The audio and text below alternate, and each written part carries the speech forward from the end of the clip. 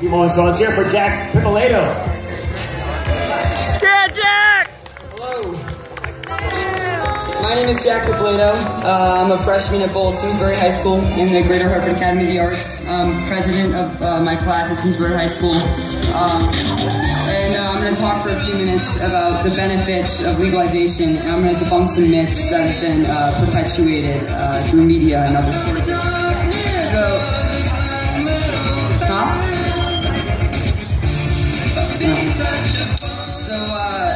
So first I'd like to say congratulations to Cindy and HempCT for hosting this event.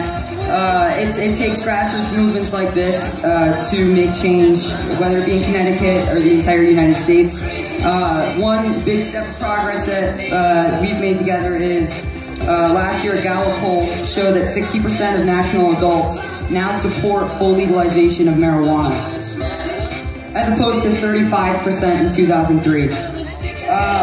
So recently, Chris Christie made a statement saying the crazy liberals want to poison our children and they want to poison the people of America by recreationalizing marijuana.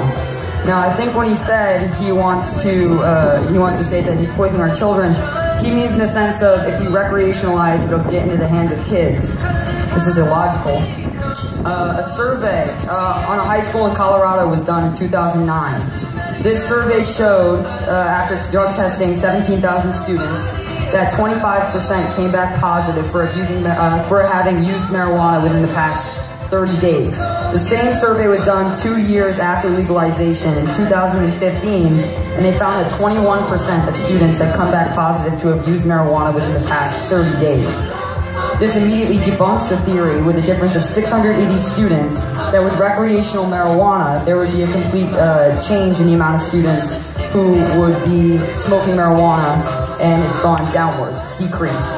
Another myth is that violent crime will have increased with the recreational marijuana, with several myths being perpetuated about different races and different cultures and how pushing for legalization of marijuana would lead to more violent crime. In Colorado, within the first 11 months of legalization, the violent crime decreased by 2.2%.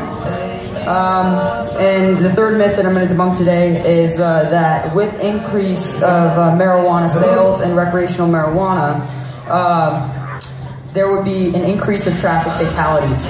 This is wrong. According to the Department of Transportation in Colorado, traffic fatalities decreased by 3% within 11 months after legalization. By debunking all these theories, it shows that Connecticut has literally no reason not to recreationalize marijuana. By recreationalizing marijuana, it would both help end further the war on drugs in Connecticut for anybody having more than 2.5 ounces of weed on them. It would further push for tax reform on the middle class of Connecticut. It would help the people of Connecticut in all by showing that we care about the free will of the people here in Connecticut, and it would help the state representatives show that they care for their constituents by showing support for bills recreationalizing marijuana. Thank you.